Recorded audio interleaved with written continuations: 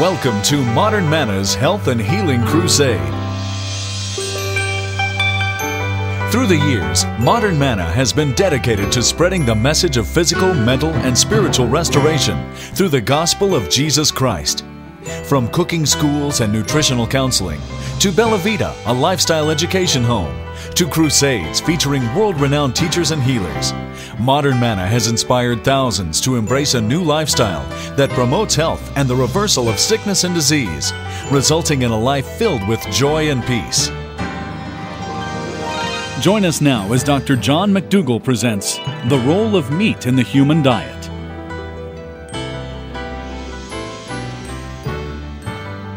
What is this, the fourth year? More, he says, it's more.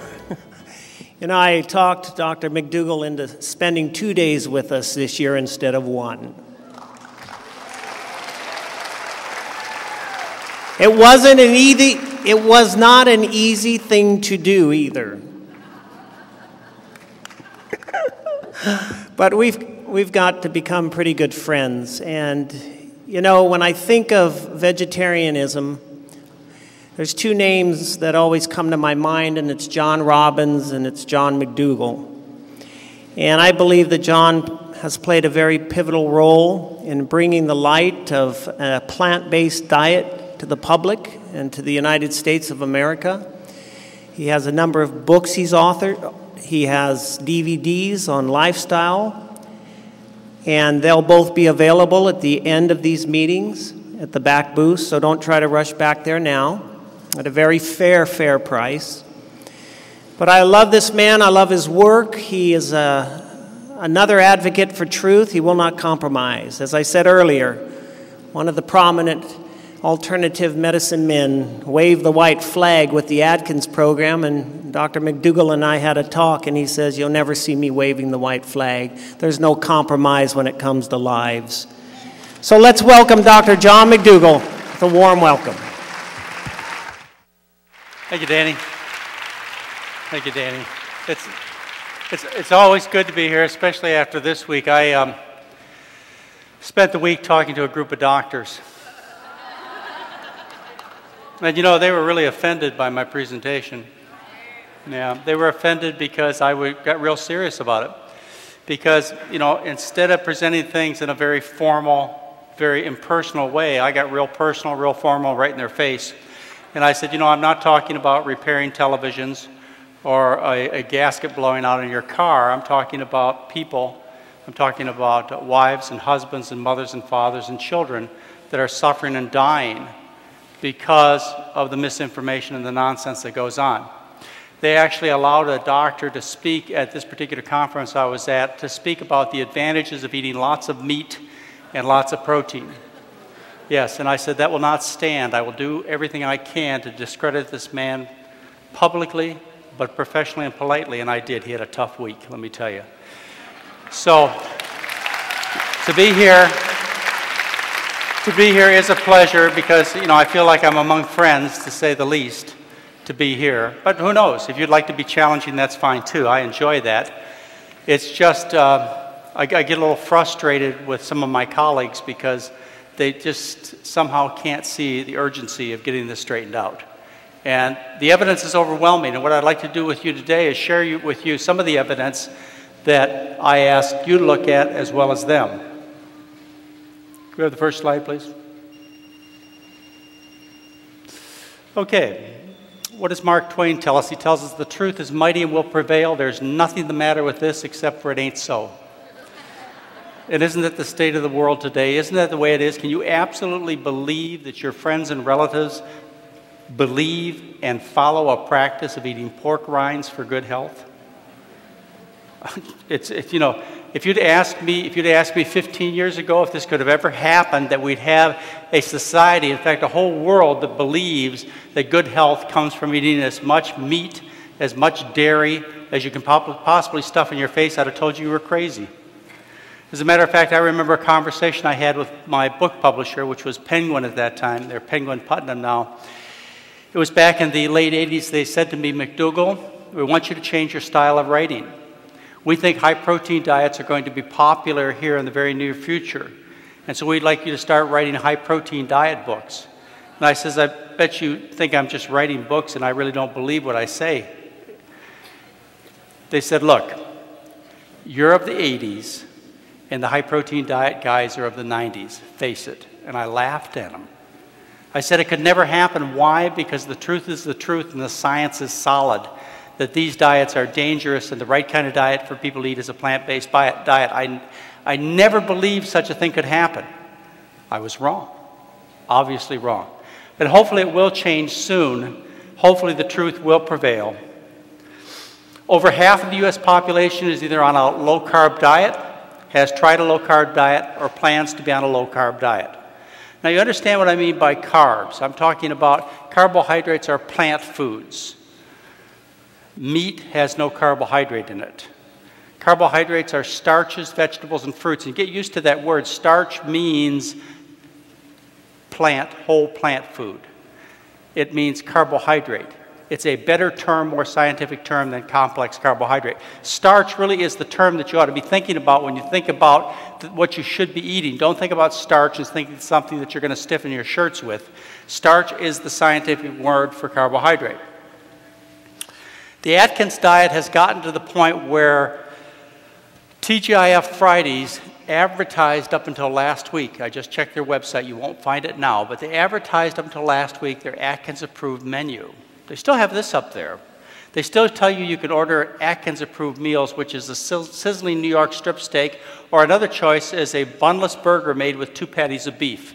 But the thing that is so concerning is this: they ended the menu with the following statements. They said, this not only helps you lose weight, but reduces risk factors associated with serious diseases, including diabetes and heart disease. That's right. Now, I know why they took it down, because they are either going to get sued or they were worried about getting sued, and they should be sued for that kind of irresponsible discussion, to say that you can, essentially that message is you can prevent heart disease and diabetes by eating globs of meat, and it's just the opposite. And people will die hearing that kind of message. It's gotten so bad that Burpee's Peas, you know the seed seller Burpee? Burpee's Peas now advertise low carbohydrate seeds that you can buy. Yeah, that's right. Our creator made a mistake by putting carbohydrate in the plants, I guess, because Burpee's is trying to correct that and telling you you can order actual seeds that will grow low carbohydrate plants, which is complete nonsense. They say lettuce and cucumbers and radishes and broccoli and celery are the ones you should choose. Think about those are the traditional diet foods that people always chose to lose weight. And you avoid onions and green peas and parsnips and winter squash. What nonsense. Plant foods contain carbohydrates. Here are some of the percentages. Of the calories that are present in plant foods, these calories, this amount of calories is from carbohydrate. For example, beans 72%, carrots 92%, whereas meat has virtually no carbohydrate. That means beef, chicken, fish, lobster, 0. Cheese, about 2% of the calories are carbohydrate. So when you are talking about a low carbohydrate meal plan, you are talking about avoiding plant foods and instead focusing on animal foods. That's the message. And so I may mention carbohydrate, I may mention plant foods, but you interchange the two because you know how they are associated now. I just did a review. In fact, I wasn't here 5 minutes on the grounds, and somebody ran up to me and said, look, I have this terrible dilemma. My friends are telling me that the Atkins diet is good for them because the Atkins diet not only causes people to lose weight, but their cholesterol gets better, their triglycerides get better, their blood sugar gets better. Well, I spent about 3 weeks last month reviewing the Atkins research. And Atkins has a bit of research. After all, it's a $100 million a year business, and he has a research fund that has millions of dollars dedicated to Atkins research. So you would expect research, and of course you would expect it to favor Atkins. But the truth of the matter is, when you look at the scientific studies, and I reviewed them all, and they're all there for you to look at. If you go to my website and you look at the May 2004 newsletter, you can go through this. Anybody says to you, the Atkins diet is so wonderful, the science proves it, you say, well, here, look at this evaluation of the science. And I guarantee you, you will find nobody who will find fault with what I said. They may not like it, but they won't find fault with it. If you look at the studies, for example, on weight loss, what you find is the two long-term studies, those are 12-month studies, shows the Atkins diet doesn't do any better than a low-fat diet. Now you say to yourself, low-fat diet, I know what that means. That's like Ornish recommends, or McDougall, or Pritikin. That's a low-fat diet. No, that's not what a low-fat diet is. In their minds, because they want to deceive you, a low-fat diet is actually 30% fat. The diet I recommend is around 7% fat, because that's what our Creator put into the food. Okay? Potatoes are around 1% fat, corn's around 10% fat, rice is around 8% fat, oranges around 4% fat. You add it all together, and nature and our food made our food in such a way that it's about 7% fat. But when you read the headlines in the paper and the studies, what you say is when they compare the Atkins diet with a low-fat diet, the Atkins diet wins out. They never compared the Atkins diet with a low-fat diet. They compared it with the American diet. Let me give you a specific example. There's a researcher by the name of Samaya that did a study at the Veterans Hospital. He started out with a group of veterans, and their diet was 33% fat. The goal on the diet, the low-fat diet, was 30% fat. At the end of the study, the people in the experimental group on the low-fat diet were eating 33% fat. So where's the low-fat diet? It's fraud. It's deceit. They're lying to the public. Same thing with improving lipids. Yes, it lowers triglycerides, but no, it doesn't lower cholesterol. As a matter of fact, it raises cholesterol, it raises bad cholesterol.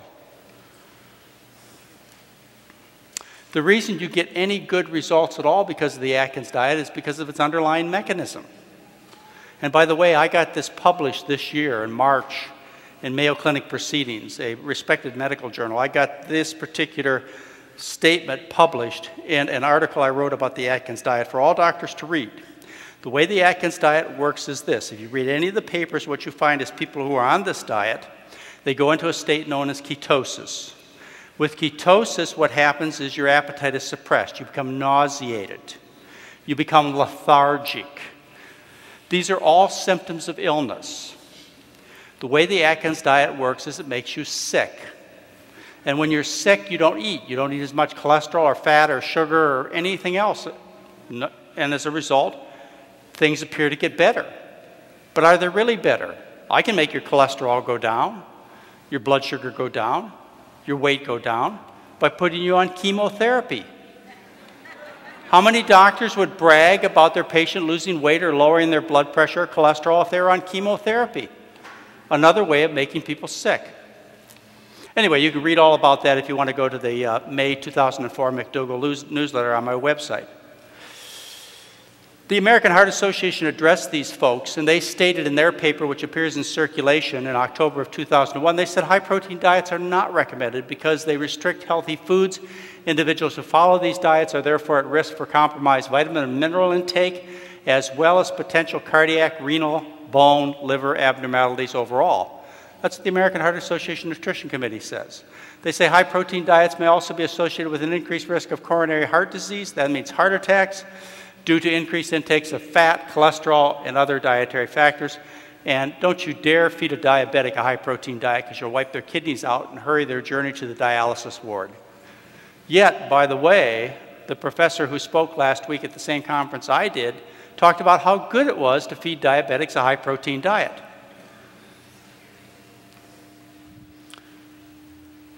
So why do these diets persist? Why are they out there? Why do they succeed? I don't really have all the answers for it, but I have a couple of them. One is people like to hear good news about their bad habits.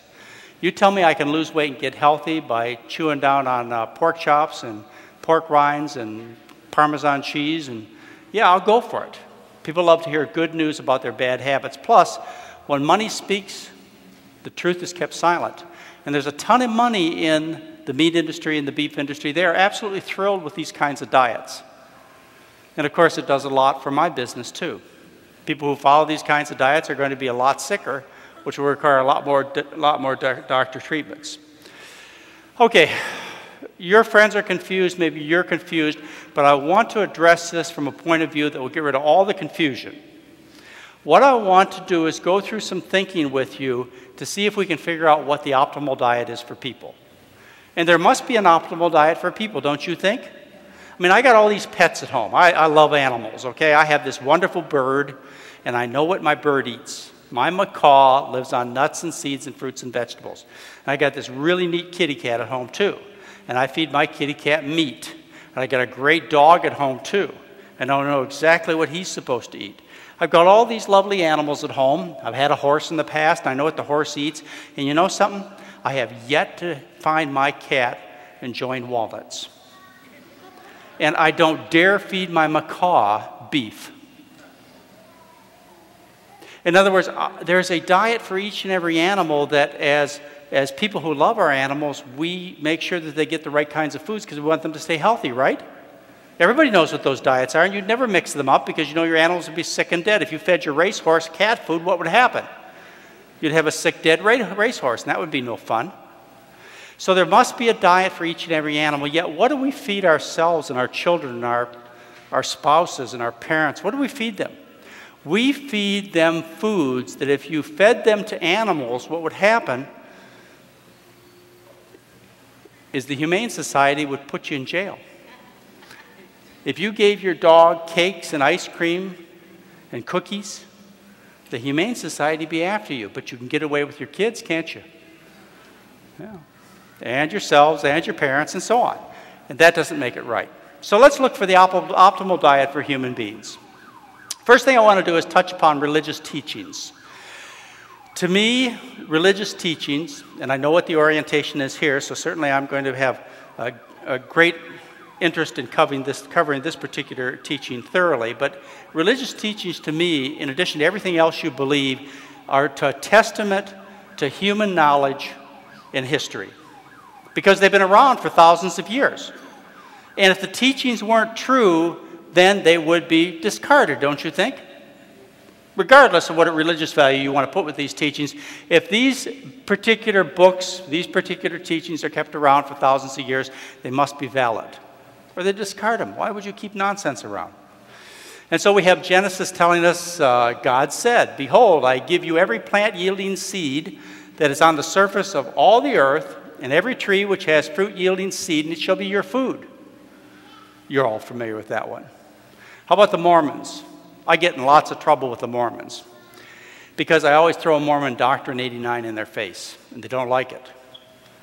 But I'm sorry, this is what it says. It says, "All grain is ordained for the use of man and of beasts.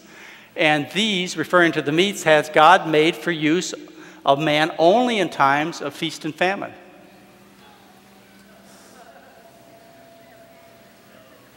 I mean, that's what it says.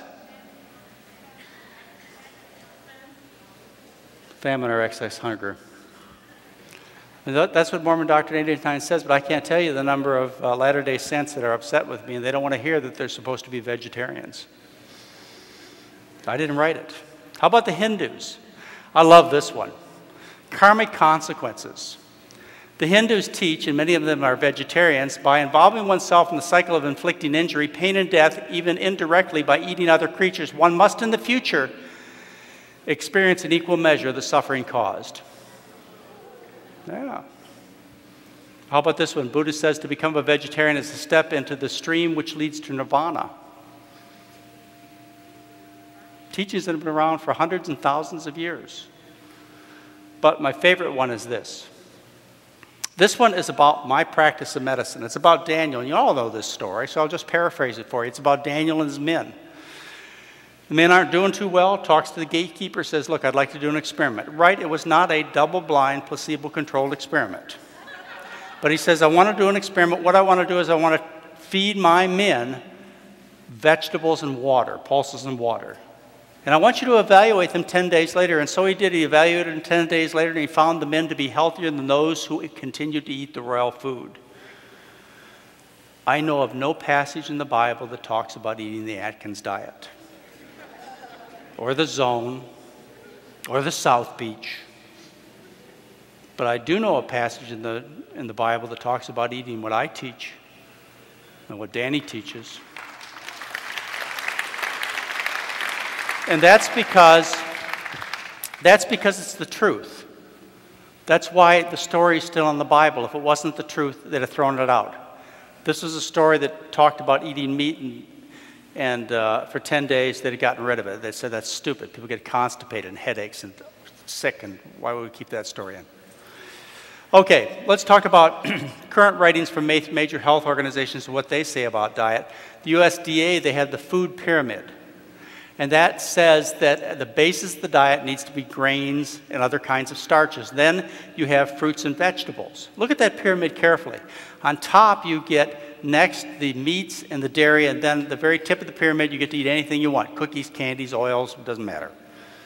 That's what the pyramid says. Now, that pyramid is designed based upon making a lot of people happy, including industry and those who happen to be eating roast beef sandwiches for lunch who are making the policies. If you want the truth, if you want to really know what the science says, you just take the top of the pyramid, you lop it off, you throw it away, and you have what I call the McDougall trapezoid, which is a starch-based diet with fruits and vegetables. Now, the Atkins people, they have their own food pyramid. They did a knockoff of this, and they've tried to convince people based using a similar design that's very familiar that they got the pyramid upside down. The USDA did, and Atkins has it right, and you know that's just nonsense. The World Health Organization says eat a nutritious diet based on a variety of foods originating mainly from plants rather than animals. The American Cancer Society says eat a variety of healthful foods with an emphasis on plant sources. Limit consumption of red meats, especially those high in fat and those that are processed. The National Cancer Institute says that colon cancer is caused by high protein, high fat, high meat diets. Every single health organization in the world has the same message. That is, you should eat more plants and less animals. There is no exception. The diabetic associations tell us it is the position of the American Dietetic Association and the dietitians of Canada that appropriately planned vegetarian diets are healthful, nutritionally adequate, and provide health benefits in the prevention and treatment of certain diseases. So there is consistency. Now let's take a look at some famous researchers in a plant-based diet. These are what I call my heroes, and if you ever spend time with me at my clinic in Santa Rosa, one of the things I'll do almost every day is I will tell you about the people whose shoulders I stand upon, about people who have talked about good nutrition for years, hundreds of years. And these are the people that I study, that I have great respect for. I've just simply stated they're my heroes. There are people like Russell Henry Chittenden, who I'm going to talk to you a little bit more about in a minute. He was the head of Yale's biochemistry department. He's the father of biochemistry. Walter Kempner, who set up Duke's program, the rice diet at Duke University. In the 1950s, Walter Kempner had published essentially all the things that I do today in my practice of medicine. He showed that you could take people with severe high blood pressure. I'm talking like 210 over 140. Not the wimpy blood pressure you guys are on pills for. He would take and put them on a rice diet, and he would reverse their blood pressure. He would take enlarged hearts and reverse them to normal in half the cases. Electrocardiograms that were abnormal, they'd reverse to normal by putting them on this kind of diet. He'd stop kidney failure. He would reverse diabetic retinopathy. All this is published in the 1950s. Walter Kempner was the most famous thing at Duke University for 40 years, the rice diet. We have Roy Swank. Roy Swank was the head of neurology at the University of Oregon for 23 years. He used a low-fat, plant-based, low-animal food diet to treat multiple sclerosis. It's the only treatment that works. The only way you can stop this disease. He has research on over 5,000 patients. It involves 50 years of research, 200 published papers that say that if you have multiple sclerosis, the chance of you getting worse if you follow a healthy diet over the next 35 years is less than 5%. If you follow any other therapy, I don't care if you spend $12,000 or $15,000 or $20,000 a year on it, your risk of being dead, wheelchair-bound, or bedridden within 10 years is 50%. We have Dennis Burkitt. He's the fiber man. I love to talk about Dennis Burkitt. Someday maybe I'll give you a whole hour lecture about how that man taught me the important things that I know today. Here's a doctor who was the head of the Ministries of Health of Uganda. He trained in Edinburgh, Scotland, learned how to be a surgeon to treat heart disease, diabetes, hemorrhoids, varicose veins, deep vein thrombosis, appendicitis. But he became the head of the Ministries of Health of Uganda and Africa, and he practiced there 15 years, and he didn't find any of these diseases. And he blamed it on the fact that these people ate a high-fiber diet. And of course, you all know fiber is only present in plants. Nathan Pritikin, many of you are familiar with, James Anderson at the University of Kentucky Medical School, treated diabetics in the mid-70s with the diet I recommend and was able to get most diabetics off of insulin, about 2/3 to 3/4, type 2, by the way, type 2 diabetics, and essentially all of them off of their diabetic pills. And, of course, you know Dean Ornish's famous studies on reversing heart disease. So see, these are some of my heroes. I want to talk to you about protein for a minute. Protein is one of those things that's really hard for you to get over, and of course you associate protein with meat and eating dairy products. Did you ever wonder how people reach the recommendation for your protein requirements? It was done in the late 1800s, and it was done by well-meaning scientists like Carl Voigt from Germany and Charles Atwater from the United States and various other investigators. This is what they did. No more, no less. They looked at the populations around them, and they came to the conclusion that people would intuitively choose the right foods. So if you weren't wealthy enough to make these choices, you obviously couldn't be included in the discussion. So they had to include soldiers and laborers and office people, more successful people. If you could afford to eat meat or plant foods, all kinds of different foods, obviously their assessment was people would intuitively choose the right thing. And so they looked at what people who were wealthier in their societies ate, and they decided that's how much protein you need. The arrogance, the stupidity. I mean, look at your friends and relatives. Do they intuitively choose Krispy Kreme donuts correctly? I promise you that is all the research that was done to determine the protein needs that your doctor recommends for you today. It was based on social bigotry, assuming wealthy people are smarter than people who can't afford to eat rich food. That was all it was due to. Well, a guy named Russell Henry Chittenden, he was upset about this. And Russell Henry Chittenden, he, as I said, was head of biochemistry at Yale University in the early 1900s, published his book, Physiological Economy and Nutrition, in 1904. Now, he had a problem with the current recommendations, and his problem was this, is when he looked around the world, like, for example, he looked in Central America, he looked in Africa, he looked in Asia, he saw millions of people living on protein intakes about half as much as these folks were recommending. They were recommending 130 to 180 grams a day. He saw people living on 60, 70, 80 grams a day, and he says, you know, there's something probably wrong. Plus, he met vegetarians. And he said, they're alive. My goodness, they're alive. How could they be alive eating 40, 50, 60 grams of protein a day when everybody knows they shouldn't be? And so he's decided to test this out. And so what he did is he did some experiments. The first one was on himself. I mean, you don't rush into this. You might hurt somebody. So he tested himself. And he changed his diet from around 120 grams of protein a day to 40 grams of protein a day. And he lost weight, and he felt better, and his arthritic knees improved to the point where they didn't bother him anymore. And he was so excited. So what he did next is he took some of his colleagues. He took 5 of the Yale faculty, and he put them on the diet. He carefully chose these faculty as people who didn't exercise, because he didn't want to overdo this now. He didn't want to rush into it. And he put them on the diet. They lost weight and felt better. And next he took people who exercised a little more. He took 13 hospital corpsmen from the Army. They were more physically active, plus they vigorously exercised one day a week. He put them on the diet, and they all thrived and lost weight. And then his final test, he took 7 Yale athletes. These are Olympic athletes. He put them on the diet, and they improved their performance by 35%. And that was in 1904 this was published. 100 years ago, and still the same nonsense about protein is being taught. One of my other heroes is William Rose. He published his final work in 1952. He published 16 papers which are in the journals of biochemistry, which are considered nutritional classics. Some of the most important papers ever published in the scientific literature were published by William Rose. He started out studying rats. Why did he study rats? Because rats were the model for nutrition.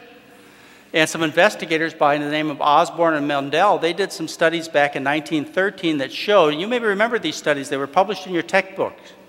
In your textbooks, what it showed was when you fed the rats vegetable protein, they grew poorly. That was class B or inferior protein. And then when you add a little meat to the rat's diet, they grew great, and so meat was class A or superior protein. Do you remember those charts? I had them in my books. Well, that's from Osborne and McDougall's experiments in 1913.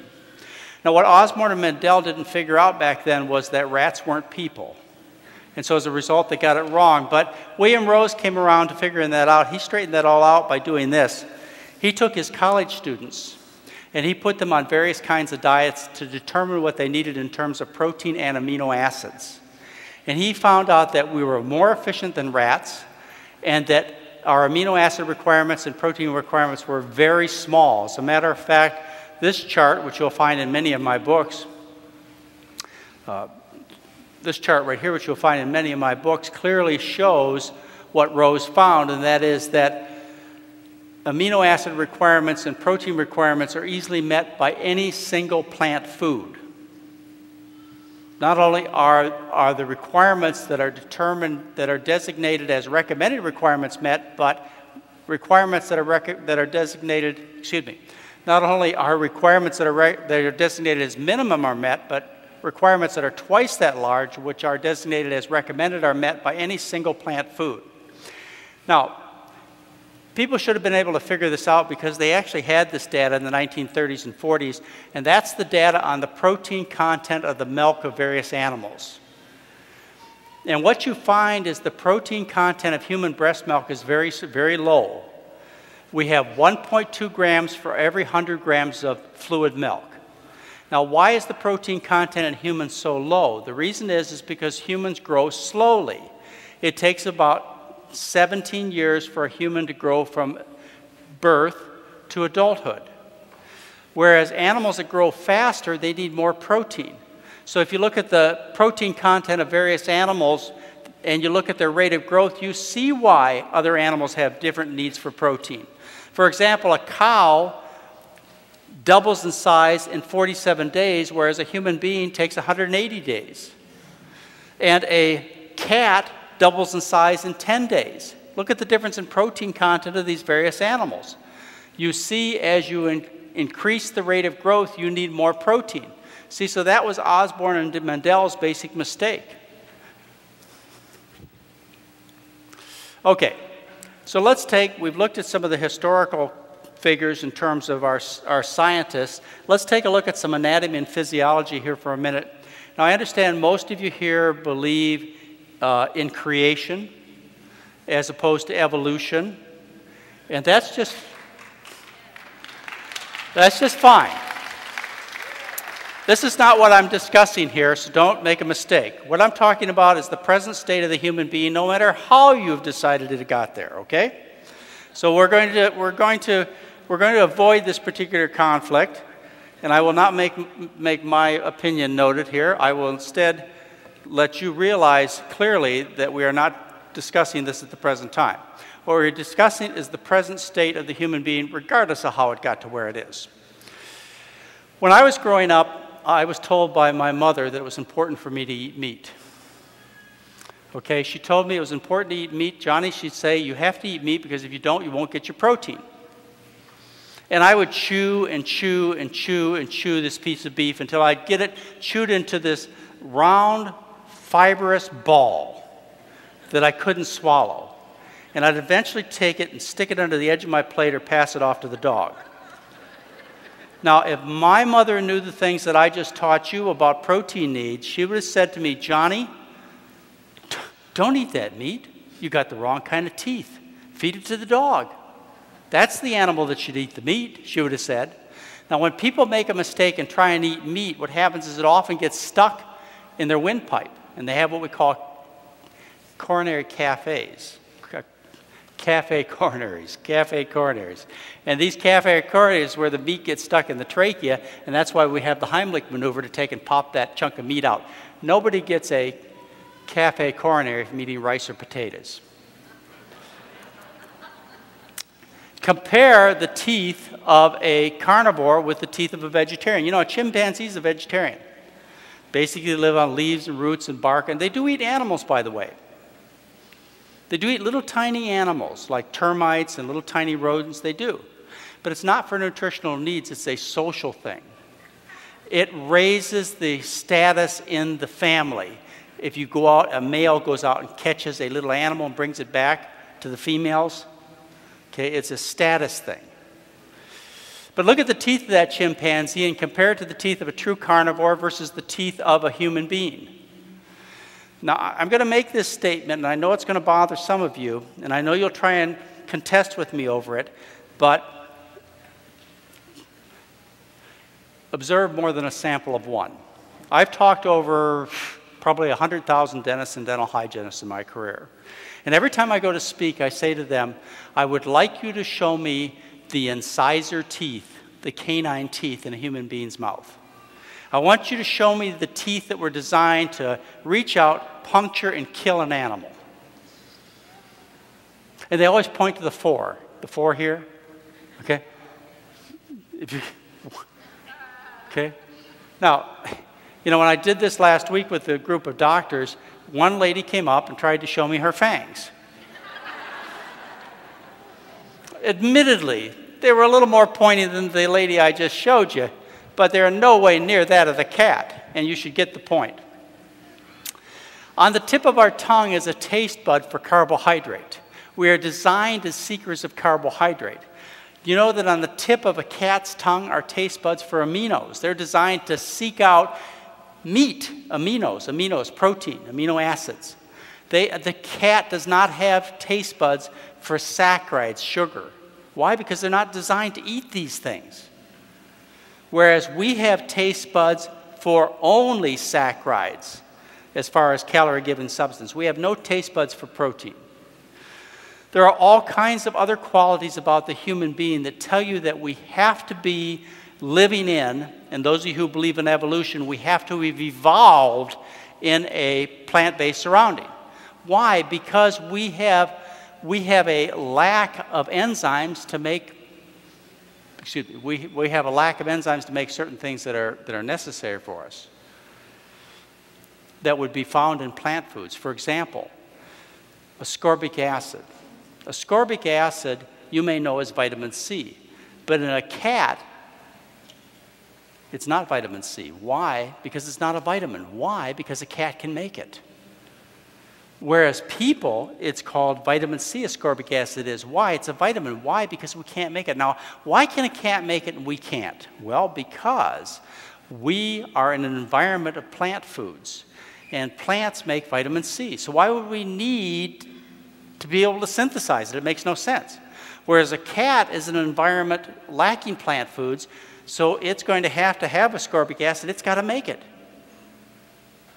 Same thing with certain kinds of fats. For example, arachidonic acid is found in meat.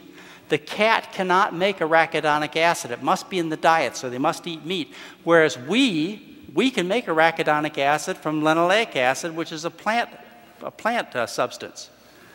See, so there are all these things that relate our personal state as of now to an environment of us living in plant foods. Here's a couple of other examples. Our brain burns with high preference glucose, carbohydrate. Remember, carbohydrate's only in plants. If we don't have carbohydrate, the brain will adjust and burn fats, but only under great duress. And it doesn't think very good when it's burning fats either. My proof is your friends that eat the Atkins diet. No, there's actually scientific proof to that too. So the brain burns glucose as its preferential fuel. Carbohydrate, glucose, comes from plants. Red blood cells won't burn anything else. If you don't have carbohydrate in your diet, say you've done something foolish like go on the Atkins diet or you starve to death, the body will actually take protein and make glucose to feed the red blood cells. Now, why would we not have enzymes, or why would we have systems that are so dependent on carbohydrates? Because our Creator never intended us to live in an environment without the carbohydrate. Or for those of you who believe in evolution, we would have not evolved in a system without carbohydrate. In other words, if our evolution was for 4 million years or more in a carbohydrate-sufficient environment, why would we have to have enzymes to make things that are always there? Or why would it be important that the red blood cells only burn glucose? Because it's always around. Okay. Anyway, there are other changes that make us clearly plant eaters. For example, our stomach has a very low concentration of acid in it, whereas the stomach of a carnivore is very high acid, so it can digest the meat.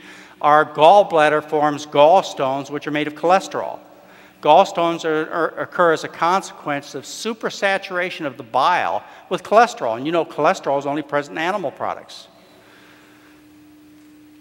We also back that cholesterol up in our system, whereas a dog and a cat, they don't do that. These meat-eating animals, they don't do that. You can take a dog and a cat and you can feed them egg yolks. Pure egg yolks all day long. What the dog and cat do is their liver just cranks it up, increases the metabolism, takes that cholesterol, turns it into bile acids, and excretes it out the bowel. So you never back it up into the arteries or concentrate it in the gallbladder. And they never get artery disease, and they never get gallbladder disease, a dog and a cat. Whereas people, that's not the case. So what's your conclusion? We were born with the wrong kind of livers, right? Somebody made a mistake. No, your conclusion is we shouldn't be eating like a dog and a cat. You knew that. Okay. Another example has to do with the bowel. The long intestinal tract of a human being is like other plant-eating animals. It's very complicated. It's convoluted. It's got these saculations that we call haustras, which are typical of people who eat plant-based diets, whereas a cat has a very tube-like, short intestinal tract for quickly digesting and getting rid of the remnants of the meat. In other words, everything about our anatomy and physiology tells us that we should be plant eaters, and cats should be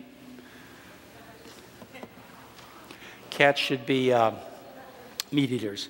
How about you guys are all hot? How does a plant-eating animal cool themselves? I've been watching you guys. I have not seen one of you panting.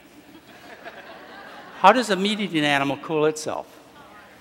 Not a one of you have seen panting. I'm waiting. You're all sweating, just like other plant-eating animals. And when it comes to drinking, I'm going to watch you at dinner tonight. How does a plant-eating animal drink water? It sips. And how does a meat eater? I better not see any of you lapping tonight either. Okay. Oh, jeez.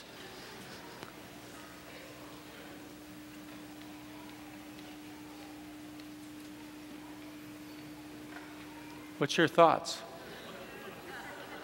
Okay. Then what's your thoughts about this? Why? I didn't do that to be mean, but why do you react that way?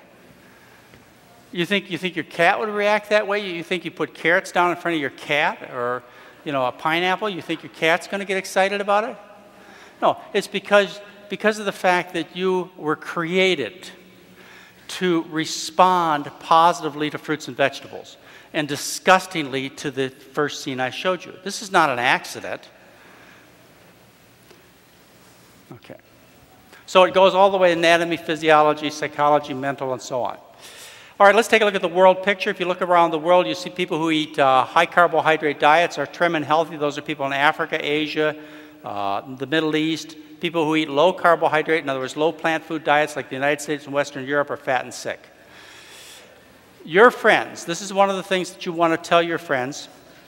When they say carbohydrates are bad for you, they make you fat and sick, you shouldn't be eating carbohydrates. Don't they tell you that? Don't they tell you that carbohydrates turn to sugar, it makes you fat? Don't eat carbohydrates, that's how you get diabetes. They tell you all these things. Okay, you stop them and you say, well, wait a minute. How about the millions, in fact, probably over 1 billion people in the world who live on carbohydrate as their meal plan? Let's go to Asia for a minute and look at the people from Asia. In Asian countries, the same word for rice is food. For example, in Japan, cooked rice, the word for cooked rice is meal. And for breakfast, it's called morning rice. That's the word in Japan. In China, it is exactly the same word for rice and food. And in China, they have an expression: a meal without rice is like a beautiful woman with only one eye. Don't you think that says it all?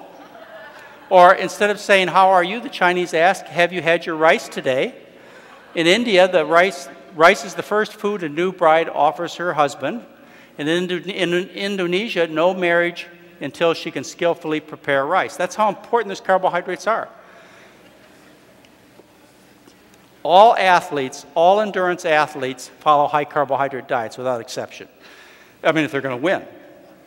Here's some of the athletes I've had a chance to work with. Carl Lewis is probably my most famous athlete. I met Carl Lewis in 1990, taught him the McDougall diet.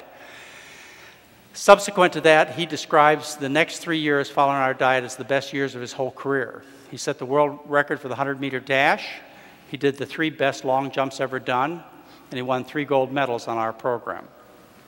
And in fact, in his cookbook that came out a couple of years ago, I mentioned twice. It's called Very Vegetarian. Mary All, she's taken between number 2 and number 9 in triathlons, women's triathlons all over the world. She could hardly run before she discovered a high-carbohydrate diet, and she wears T-shirts and hats that say, I'm on the McDougall diet. And then we have Ruth Heydrich. Many of you know Ruth Heydrich. If you don't, I'm sure she's going to be a guest here to speak sometime in the near future. Fantastic lady. I've known her for 22 years. She came to my office 22 years ago, Ruth did. She had been a marathon runner for 12 years, but a disaster hit her. She developed breast cancer, and it metastasized to her lungs. And she came in to see me, and she said, is there anything I can do? And I said, well, you know, I don't really know, but this is what I would do. I would change my diet. And she said, well, I don't really know what you're talking about, or probably don't even believe what you're saying. And I said, well, look, here's a couple of file cabinets full of research material. Why don't you sit down and read it? And so she spent 2 days in my office, and that day she changed her diet. And this year, she expects to win her 1,000th gold medal as a triathlon runner, and she'll be 70 years old. Now, don't misinterpret me. I'm not trying to tell you that a plant-based diet is going to cure cancer. But, you know, there are people who have gotten miraculous health benefits from eating a plant-based diet. So just to summarize, all the evidence points to a plant-based diet. Religion, economy, this is the cheapest way to eat. I can take you to Costco, and I can feed your family for $30 for a month. The epidemiologic data, which I showed you in relationship to disease, animal rights, the animals are real happy if you're not a meat eater. Environmental issues, human history, scientific research, athletic performance, anatomy, physiology, everything says you should be a plant eater, and everybody knows it. In fact, they know it to the point where we can have cartoons like this. This was Bizarro. He says, I'll have the cruelty tortured for its entire life, kept alive with drugs, slaughtered inhumanely, processed unsanitarily, and cooked at very high temperatures to kill the salmonella sandwich. And she says, fries with that? Now, why is that funny? It's funny because everybody knows that meat is a serious health hazard. In fact, the problems with meat in our diet are extensive, and you could artificially divide them into different categories and focus on specific nutrients. It's artificial because it's really the whole picture that causes the problem. It's not just the fact that it's high calorie, it promotes cancer and obesity and diabetes. It's the fact that it's high fat. It's the fact that it lacks fiber. It's all kinds of qualities of the meat products. They are high calorie, high fat, high in saturated fat, high in protein, high in acid, which wipes out your bones and gives you osteoporosis, high in cholesterol, which rots your arteries, high in iron, which rots your arteries, no dietary fiber, no carbohydrate, no vitamin C, no calcium, deficient in essential fatty acids, loaded with environmental contaminants, cooked to produce more carcinogens, and full of microbes, tons of microbes. So now that you know all this, what you need to ask yourself, and if you happen to be a physician, what you need to ask about your patients is just a very simple question.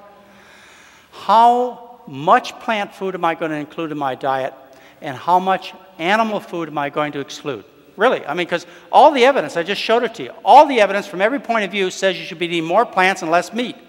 So the only question on the table is how much? As a doctor, I've only been able to give one kind of advice. People come to me and they said to me, Dr. McDougall, I'm tired of coughing and I don't want to get lung cancer. How many cigarettes should I smoke?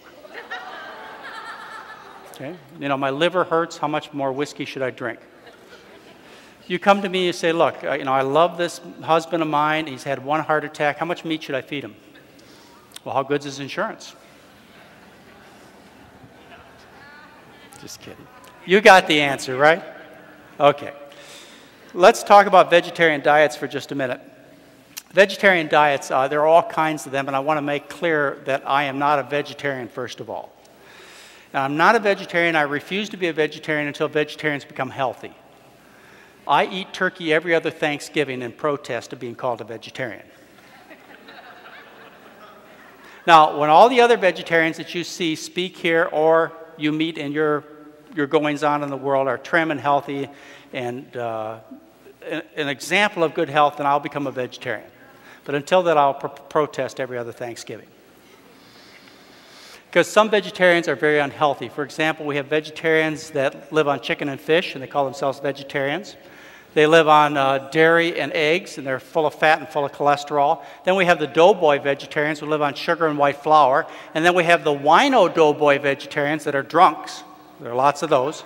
They're still vegetarians. Then we have the soy boys that live on fake food. They have fake bacon for breakfast, fake turkey for lunch, fake cheese sandwiches for dinner, fake ice cream, fake everything. It's a fake diet. It's not healthy. And we have the greasy vegetarians and we have the raw fooders. Raw fooders live on nuts and seeds and fruit. In other words, they live on fat and sugar. That's not what I try and teach. I try and teach a whole plant food-based diet with exercise and clean habits. And if you happen to want to eat unhealthy foods on occasion, that should be your choice. This is the diet that's starch-centered with the addition of fruits and vegetables. Be sure to understand that starch is the center. It is not a diet of broccoli, cauliflower, and sprouts. Not enough calories. It is a diet.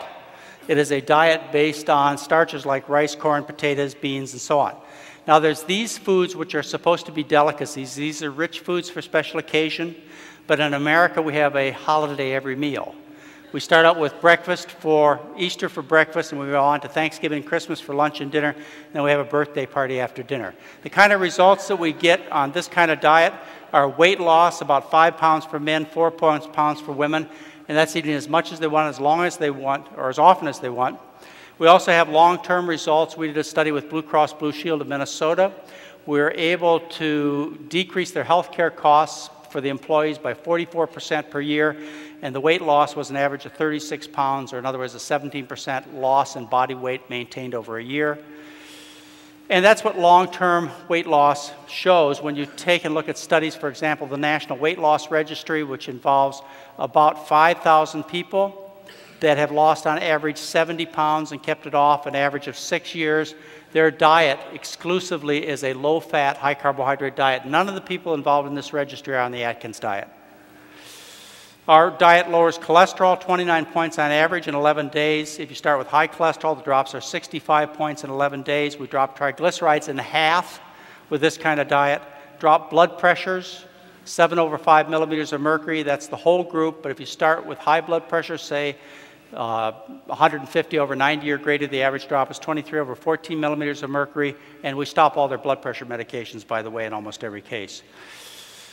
So the question is you've been faced with the science and the knowledge. What are your excuses for not eating a healthy diet? One of the big excuses I find in people is indestructible genes. Okay, they have good heredity. And I want to introduce you quickly to a couple of people. One is my great-grandmother.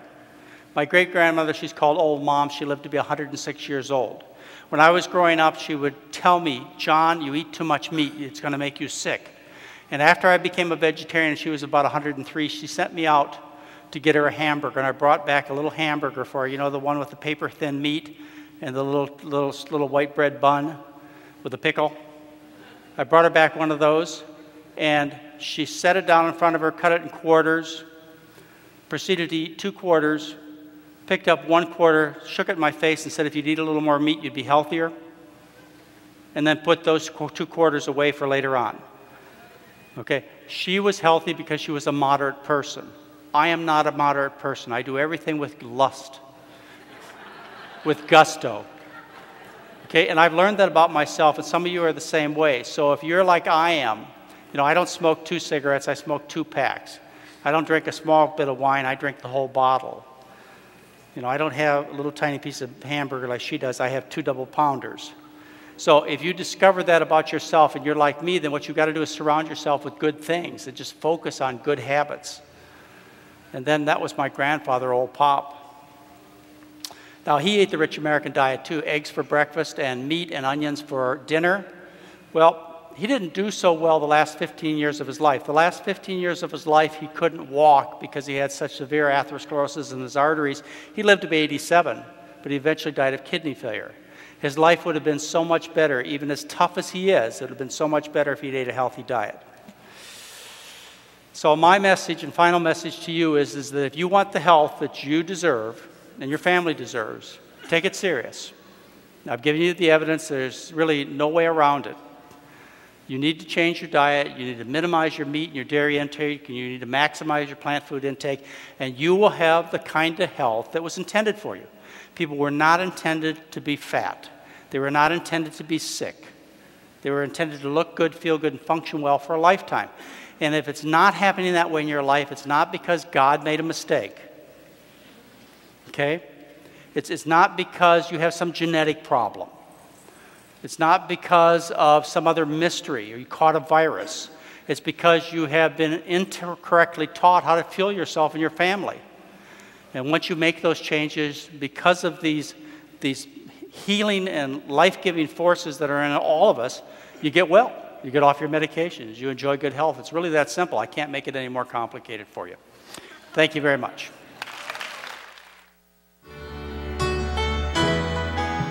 We hope you have enjoyed this presentation.